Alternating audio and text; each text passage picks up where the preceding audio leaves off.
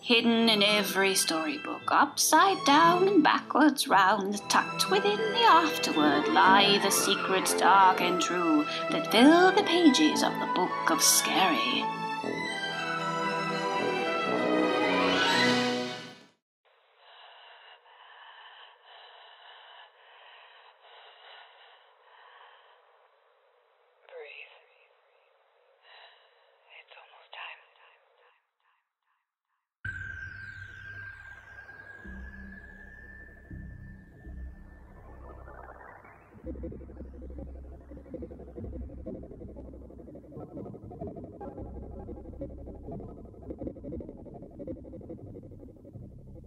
Preparation took years. I had to prove I could be trusted. I didn't always know I was getting ready. At first, I was only doing my various chores to survive the monotony of life at the village. Mondays, sweep the halls in the stepsister's wing. Tuesdays, stepmother's wing. Wednesdays, take the bio-waste to the incineration bay. Animal waste only. Human waste to be handled only by the stepmothers. Thursdays, check the traps for mice. Empty. Always. Smart little creatures. This was my schedule for most of my life at the village. Otherwise, my time was my own. I spent much of it by myself. But sometimes I visited subjects in other wings. Strictly speaking, I wasn't allowed to talk to anyone outside the Ella wing. But I wasn't important enough to be stopped. As long as I behaved, the stepsisters never kept a close eye on me. I had been there since I was 13, a relatively brief time by comparison. Other Ellas were taken from all over the world as soon as they were born, 32 years ago.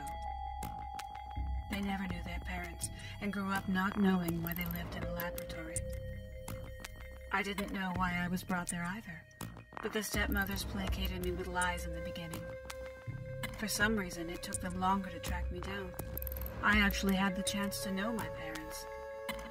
Bad luck that mother and father died separately of different diseases. When the stepmothers came to take me from the youth home, they told me I was at risk too, and I believed them. But as time went on, certain questions started to eat at me. Why so many tests? Why so many pills? So many other kids there. Why couldn't we go outside? The answers wouldn't come from the doctors we knew as our stepmothers. They came from the godmothers. Only we called them godmothers. The godmothers were formerly village staff until something broke them. Was it exposure to us? Or was it stricken consciences? You can't keep 250 human beings in a cold, dimly lit facility their entire lives and sleep well at night.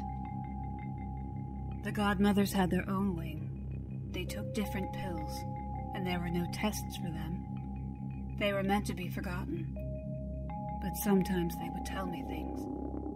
It could be hard to make sense of those things. The godmothers lived in a dense fog of drugs and dementia, but they all desperately wanted me to know something. And slowly those lunatic fragments started to fit. It was the godmothers who told me the first truth I had ever known about myself. They told me about the village, about the mice. I learned the village wasn't built for the Ellas. It was just the safest place to keep us all. Before we came along, it was a playground for military experiments. Of course it was. Weapons development was part of their game. One of their signatures was a material of fibers too delicate to be handled even by machines, but extremely resistant to heat and impact. They had to genetically engineer mice just to weave it. And then the mice escaped. The same mice I could never catch. They never fell for the traps, but would visit the godmother who used to feed them. They would bring him tools. He gave them his breakfast. He said they understood his words. Someday, he would tell me, he'd use the tools to break out of there and let us all go. He'd say this and then cry before he fell asleep in his chair. From another, I learned there was a way out of the village. Not an easy way, but it could be done. All it took was precise timing and protection. Without both, you'd fail, and failure very likely meant death. She said the only unguarded exit was the incineration bay, but I knew that whatever came out of there was destroyed by fire at the exit point. Even if you somehow survived, the ground itself was electrified. But how was it deactivated? What if the incineration bay needed maintenance from the outside? Simple enough. The stepsisters kept boots in their lockers that would allow them to walk past the outer perimeter, but only at specific times each night. Once outside, employees had until midnight to go back indoors. If they were late, if they didn't remove the boots, something bad would happen. What? She wouldn't say, and when I asked her again, she became hysterical, and I had to leave. She once told me to keep out of the sun, and I laughed. It wasn't as if we had the opportunity. When she told me about the reptiles waiting for the big light to let them out, I wrote her off as crazy. But her words stuck with me. A big light lit up the earth the night we were all conceived. I read that in a faded newspaper another godmother gave me for my 18th birthday. 32 years ago, at 12 a.m. Pacific Standard Time, the sky turned white for 1 second all over the planet. No one ever learned why. Not officially. The rest isn't as obvious in the periodicals of the day. But if you scour the small-town gazettes, the fringe publications, the seemingly unrelated medical journals, you can put the pieces together that we were born 9 months later. To the second. Normal by all appearances, but only 250 of us were born alive. When they took us away and brought us to the village, they labeled us ELLA and never told us what it meant. They refused us light. They monitored our every move. Why? I couldn't talk about my suspicions. There wasn't anyone you could trust, especially not the other Ellas. You never knew who had an arrangement with a stepsister for better food, or who didn't believe things could be better, who thought you might ruin what they had. You sometimes saw subjects try something brave. They were always found out, or ratted out, sold out. Then you never saw them again. But they didn't have a plan like I did. They didn't work at it for years. They didn't befriend the godmothers. They didn't ingratiate themselves to the stepsisters until the stepsisters thought them too docile to ever attempt an escape. My plan was carefully worked out. I made friends with Godmother Jack's mice. In exchange for bread, they stole fibers of the material they used to weave, and they made a little prison for me. It took months to complete, but in those months I set my stage in the incineration bay, arranging those neon orange biohazard barrels so that no one would notice if an extra were to appear on the belt. I picked a stepsister and watched her closely. I learned all her passcodes, practiced breaking into her locker. I found the boots I'd been told were necessary for surviving the walk outdoors.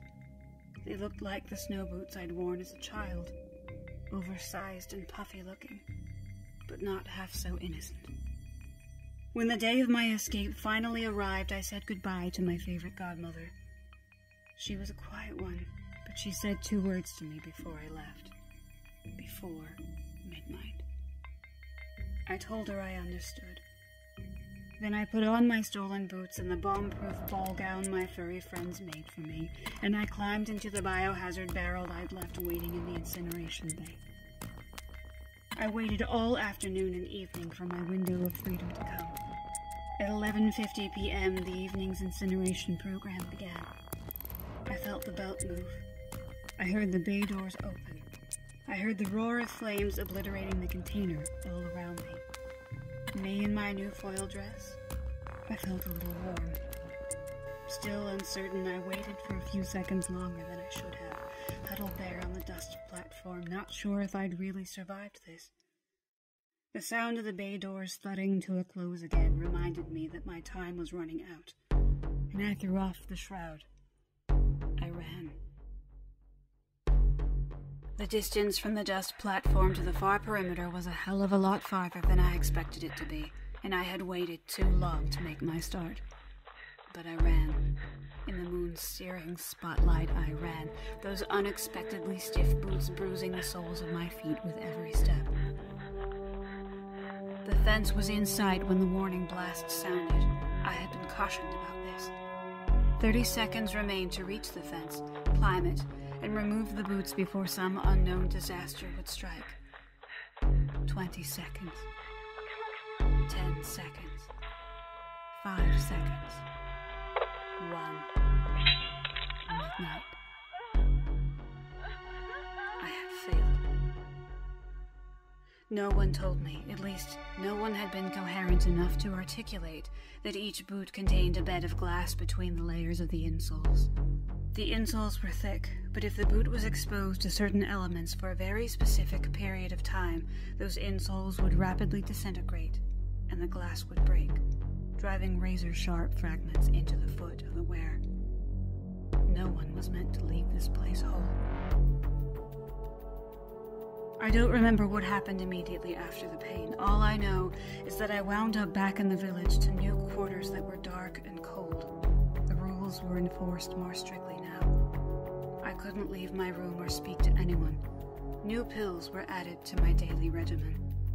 That changed 3 days later when a passing taxi blew a tire and its driver found broken glass in the tread. He followed a trail of fragments along the road to a discarded, blood-soaked boot bearing a Village Institute logo on one side. Probably tossed down the hill by a panicked stepsister. Most likely the one I'd been studying. One thing led to another, and the boot wound up in the hands of Representative Harold Raines, the very congressman who'd been waiting for the right evidence to rain hell upon a government facility long suspected of abuses. A raid followed, and an injured subject was sought to match the bloodied boot. The stepmothers tried to hide me, but it happened too fast. There's a famous photo of me squinting in the glare of the sun as the lab was shut down. Me with my bandaged foot, shielding my eyes with a copy of my own file, a file I'd never been allowed to read before. And holding my hand, supporting my broken figure, is Representative Harold Raines. I became the face of the transparency movement, my timid smile on the cover of every serious magazine.